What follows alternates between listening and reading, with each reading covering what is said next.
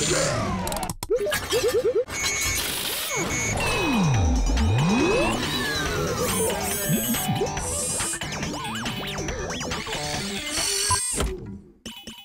to It Ain't Rocket Science. I'm Adam Balkin, and I'm here at the New York Hall of Science, which is celebrating its 50th anniversary this year after opening at the 1964 World's Fair. Now, more times than not, the subject matter of the program really isn't rocket science. However, this past month, we've witnessed the highs and lows of space travel and how the pioneers in the field remain focused despite setbacks that will hopefully lead to future success. But first, we'll take a look at how one aerospace company is pushing the boundaries of physics and how you could one day be in the cockpit, delve into the science of natural disasters, what causes them and how we can prepare for future events, and it's all things STEM as we travel across the country to talk to students who are celebrating science, technology, engineering, and math at their local science museums. All part of Time Warner Cable's Connect a Million Minds campaign to get you educated and interested about STEM opportunities in your community. All right, before we get ahead of ourselves, let's go back to the top and what many consider the final frontier, space exploration and travel. In recent weeks, the failed launch of NASA's Antares rocket and the Virgin Galactic test flight catastrophe, which claimed the life of one of its pilots, have put a damper on the outlook for commercial spaceflight. And the disappointment stretched beyond the spaceflight industry. A number of student experiments were aboard the unmanned Antares rocket headed for the International Space Station when the rocket broke apart just seconds after liftoff. A group of middle school students from San Antonio watched as their projects went up in smoke. NASA announced that it was a fail. I was like really depressed because all that hard work. It blows up and now they gotta start all over again. And they weren't alone in their disappointment. We visited the World Journalism Preparatory School in Queens, New York to talk with some young scientists who suffered the same setback. It's pretty sad. I was pretty happy because I was like, oh, that's part of my work going up in space. But then all of a sudden just blows up. But it's not the end of the road. Students from both schools say they plan on pressing on and sending their projects back up when the rocket relaunches. Luckily, we still have all our information, we still have all our ingredients, we just need to put it together and send it back up. After it blew up, I mean, everyone was pretty bummed out about it because all of our hard work kind of went to pieces. But I like to think of it as maybe like a second chance to maybe do a better job at it and put more effort into it. Industry professionals are echoing that sentiment, with Virgin Galactic founder Richard Branson stating his commitment to making commercial spaceflight a reality after the crash of its Spaceship Two. We're going to learn from what went wrong, discover how we can improve safety and performance, and then move forwards together. It's not all doom and gloom in the world of outer space. This month also brought a spacewalk on the International Space Station, enabling astronauts to repair and replace some of the exterior electronics, and a cosmic flight first. The European Space Agency's Rosetta spacecraft and Philae lander successfully reached the orbit of a comet and landed on its surface after 10 years of traveling through space. We are sitting on the surface. Philae is talking to us. More data to come and to be analyzed right now.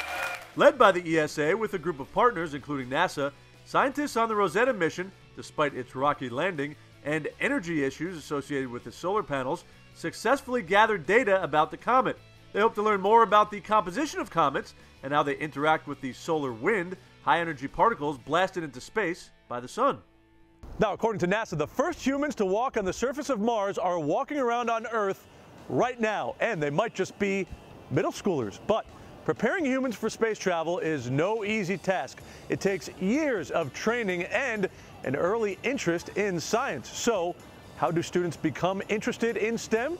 Some say all it takes is teachers who excel in teaching about science, technology, engineering, and math. We need math and science teachers in our schools. I grew up during the Sputnik era. I think we're at another Sputnik moment with climate change, and I want America to be able to compete, and we need to keep these math teachers teaching.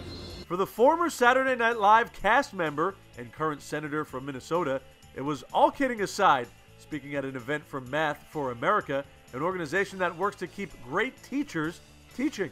And those students are going to need those math skills if they're interested in getting hands-on our next story, in that it involves one of the most advanced pieces of equipment in aerospace technology. Dream of flying one of these one day?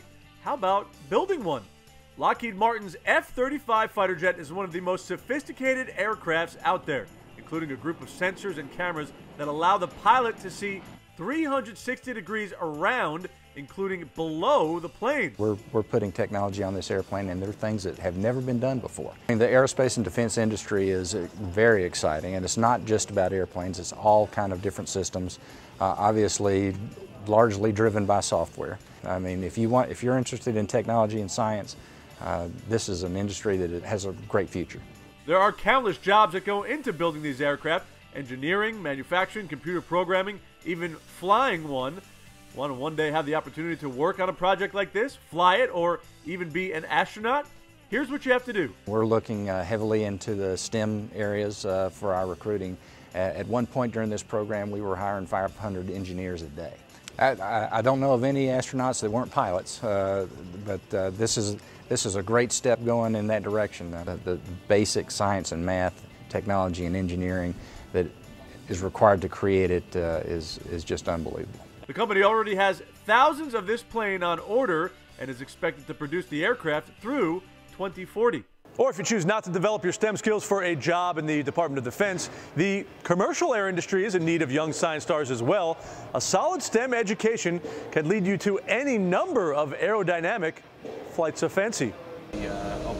From what it takes to get a plane off the ground, Before today, I didn't really know how the engine worked. to the inner workings of air traffic control. Seeing like the weight of the plane and like how the speed it's going, and like if there's another plane, you got to move that out of the way. JetBlue's Aviation Career Education Academy at John F. Kennedy Airport is teaching kids what it takes to navigate the skies.